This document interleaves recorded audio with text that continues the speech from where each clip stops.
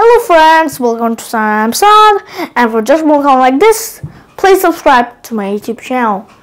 So today we're talking about exponents, aka indices as some people like to call it. So let's assume that you're a child, you're a kid, and a weird teacher pops up into your classroom, and he says he orders you to write 3 multiplied by 3. You don't need to calculate it. So you pick up your pen and write 3 multiplied by 3.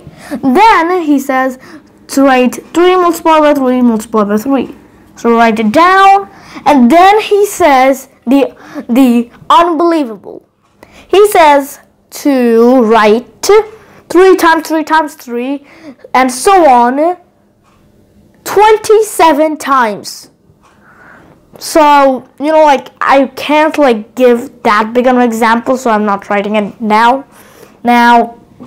So you might want, after you write that, 3 to the 27th power, oh wait, I did actually explain it, then what, you might think, what is the shorter way of writing it? There is one, and that's exponents are, and that's what exponents are. Multiplication or repeated addition, let's say 2 times 4.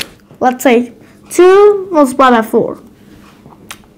So 2 multiplied by 4 is 2 plus 2 plus 2 plus 2, which is equal to 8. But 2 to the power 4 is equal to 2 times 2 times 2 times 2, which is 16. Double. It's like double.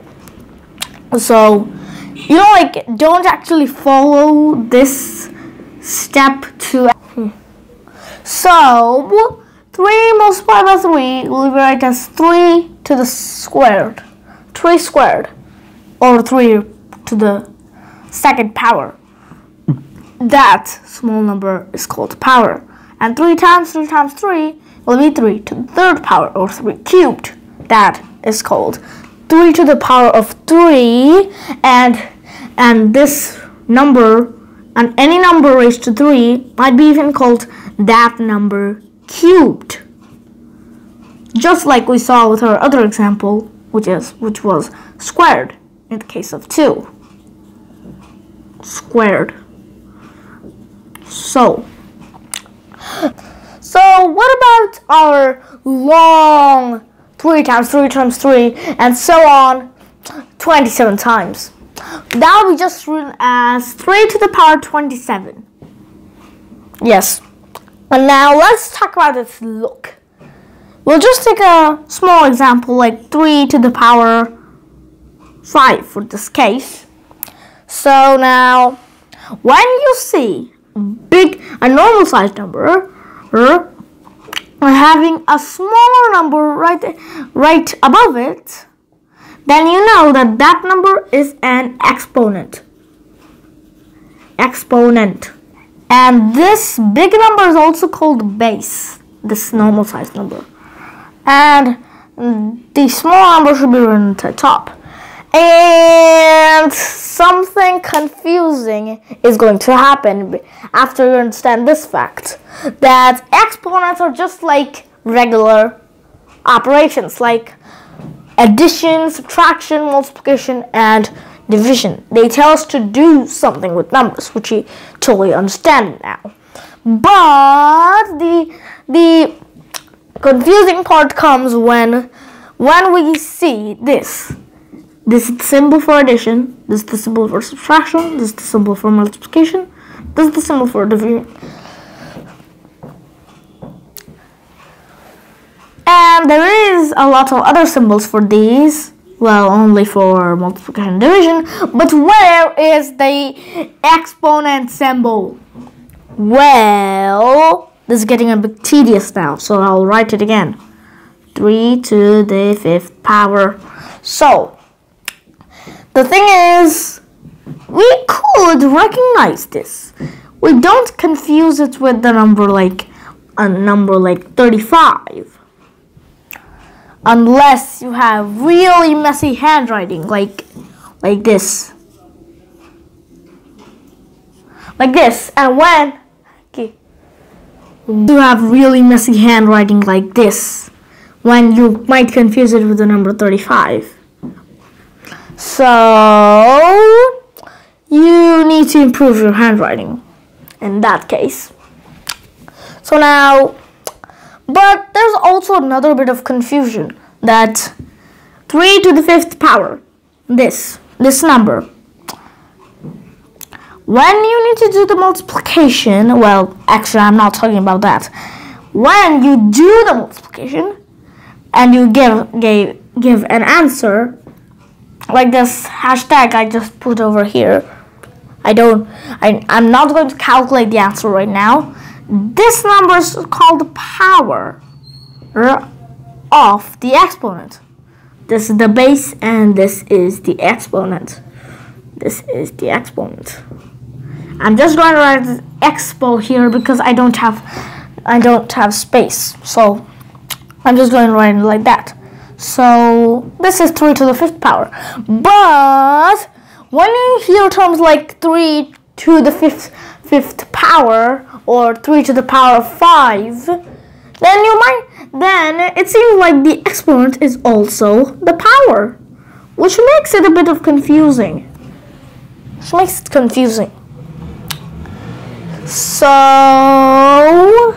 it is unfortunate for us that these terms got a bit wonky to use. So that's it for my exponent episode. Well, actually not. But because we didn't talk about one thing, which is, let me just get rid of this. I'll just get rid of this first. And that thing is negative exponents. In one of our previous videos, we talked about that we told you that we will do a video about negative numbers, which we haven't did yet, but we will do in the future.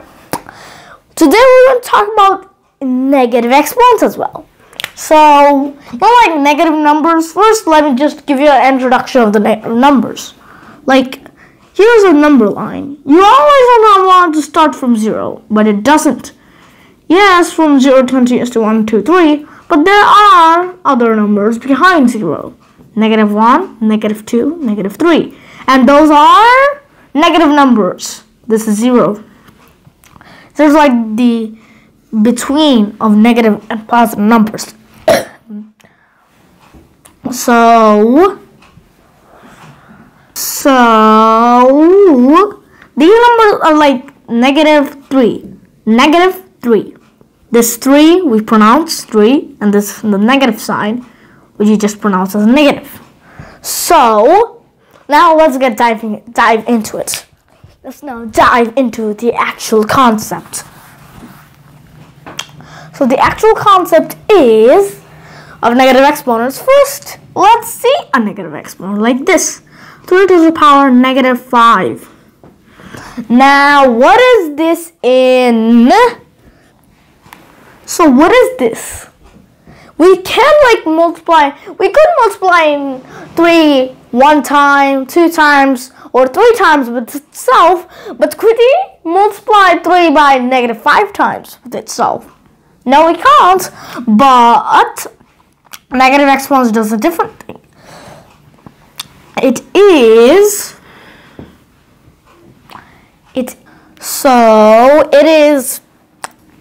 just 1 divided by the absolute value of 3 to the negative 5. 3 to the power negative 5. And you might think, what is absolute value? Well, absolute value is a thing we'll learn in the future.